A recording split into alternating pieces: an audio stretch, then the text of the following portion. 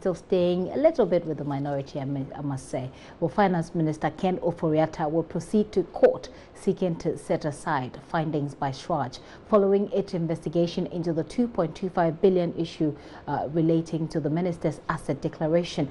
Information Minister Mustafa Hamid says the matter of asset declaration was not before CHRAJ per the original complaint filed by the NDC's Broja Jemfi. The government believes the human rights body was not placed to make any such pronouncement regarding asset declaration. Now, the Information Minister has been responding to a press conference, I must say, by the minority in Parliament that's seeking to get Ken Ofori-Atta either resign or be sacked by President Akufo-Addo.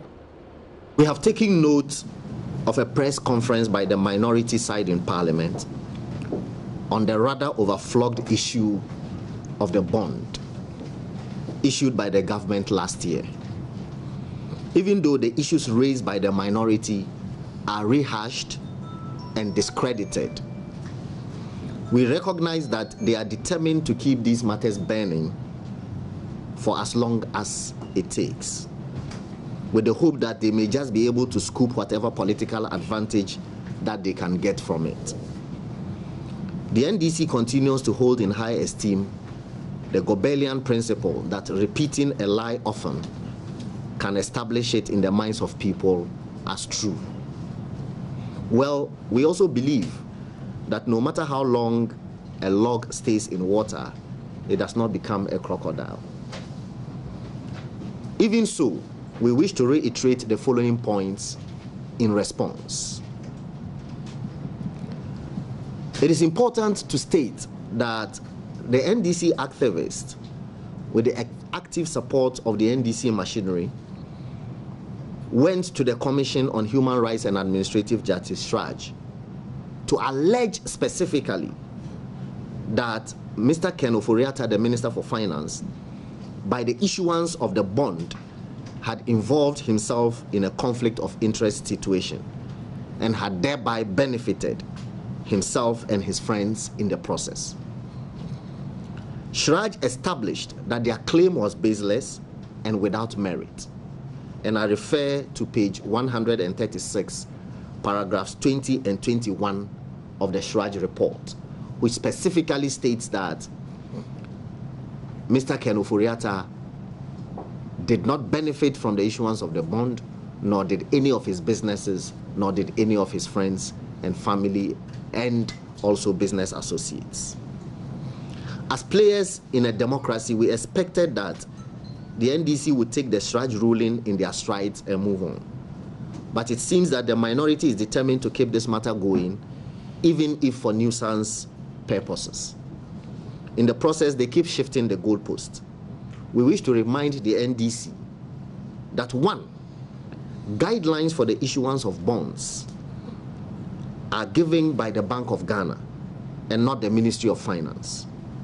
And the guidelines with which the 2017 bonds were issued had been in existence since 2015, which guidelines determined the issuance of bonds in the period that the NDC was in office.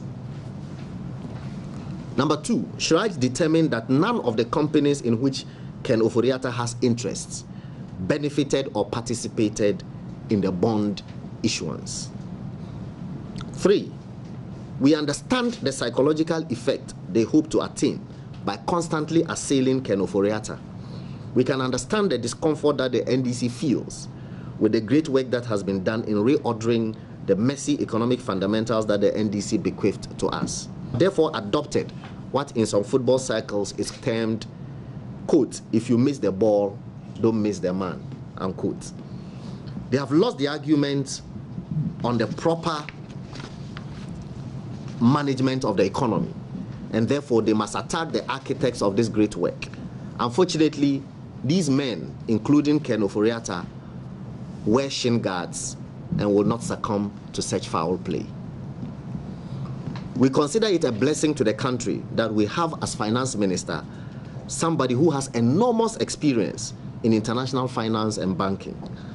While making the point, we wish to ask the question, since when did success in one's private life become a hindrance to the performance of his duties?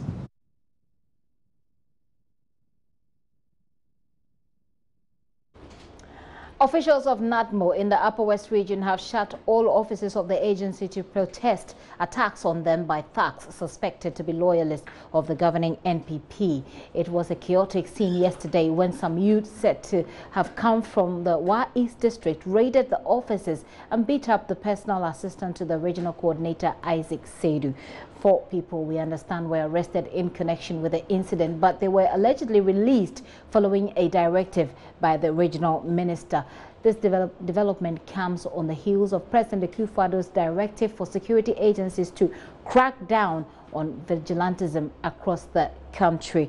We'll be getting some more in our subsequent bulletins, but the very latest that's just coming in from the presidency on that report is that President Akufo-Addo has suspended the Upper West Regional Minister, and this is a letter coming from the Flagstaff House that we're just receiving now on a green paper, I must say. So let me read out the statement to you now. It says, for immediate release, President Akufo-Addo suspends Upper West Regional Minister. It says the President of the Republic, Nana Addo Dankwa Akufo-Addo, has suspended with immediate effect from office the Minister for the Upper West Region, Alhaji Suleimana Al-Hassan, pending the outcome of the investigation into the unfortunate incident that occurred at the premises of the Upper West Regional Office of the National Disaster Management Organization, NADMO, in Wa on Wednesday, the 31st of January 2018. President Akufo-Addo reiterates his commitment to the application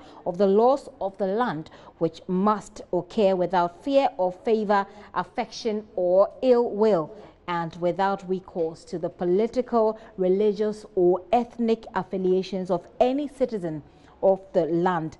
The Deputy Upper West Regional Minister, Mr. Amidu Ishak, will act as Regional Minister in the interim pending the conclusion of the investigation, and it is signed by Eugene Ahin, Director of Communication at the Flagstaff House. We'll bring you more on this story as and when we have it. Bring more of this story as and when we have now. Research by engineers at Kwame Nkrumah University of Science and Technology is indicating that the maize contains cancer-causing metal substances. The findings is published in the Journal of Science and Technology. It suggests that Ghanaians consume between 25 to 97.2 milligrams of iron particles daily from meals prepared from milled maize. This is far above the National Research Council recommended dietary iron intake. Love FM's Kwesi Debra report. We'll bring you that story in a bit.